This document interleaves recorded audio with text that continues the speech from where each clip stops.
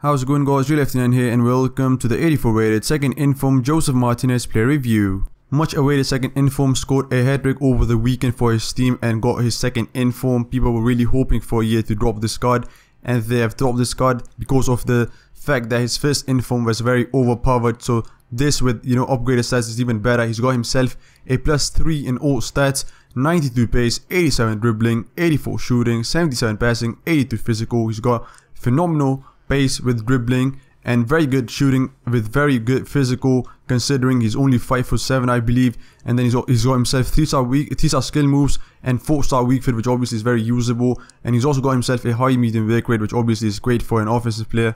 And if you look further into the card, what a card this turns out to be, he's got himself some exceptional stats for a striker. 93 acceleration with 92 sprint speed.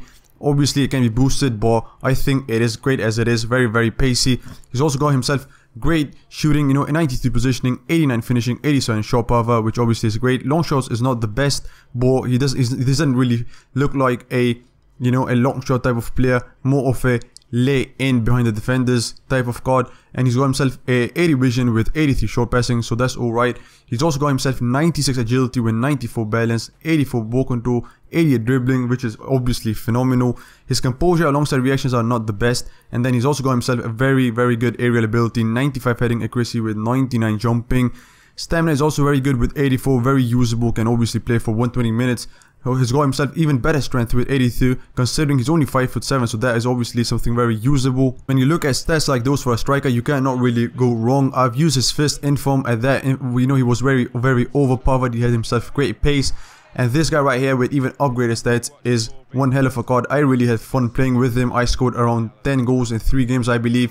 And missed some chances, but his positioning helped me get into those positions. So obviously he does create a lot of chances, which obviously is great because of you can obviously score on rebounding.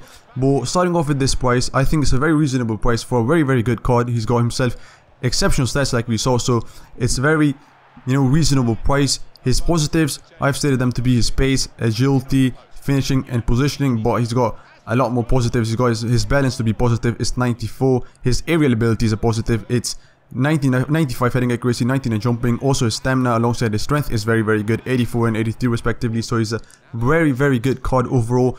And then his negatives that I've said, are his reactions, composure and long shots. And I think only those are, the only negatives alongside his height, which we cannot really do anything about, because if you look at his card, he doesn't really have any negatives, because obviously composure and reactions are 2 important stats, but he doesn't have them that really high. Obviously when with his theme of the season card, you do expect them to be really high, and also his long shots to be a bit better. But on a whole, this guy was very good. He's a lay-in type of striker. You cannot really shoot outside the box with him. You just, with R1 plus X combo, you just pass the ball and he makes a movement and you obviously pass it to him and he lays it in. His agility and balance are obviously really good alongside his pace. A very phenomenal card, very fun card to use.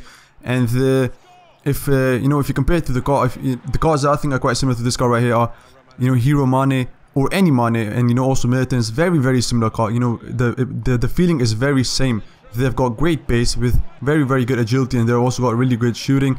And so obviously if you cannot afford those, you can buy him because since he's very cheaper. But that was it for this review, guys. Hope you enjoyed it. Don't forget to like, subscribe and share, and I'll see you guys in the next one.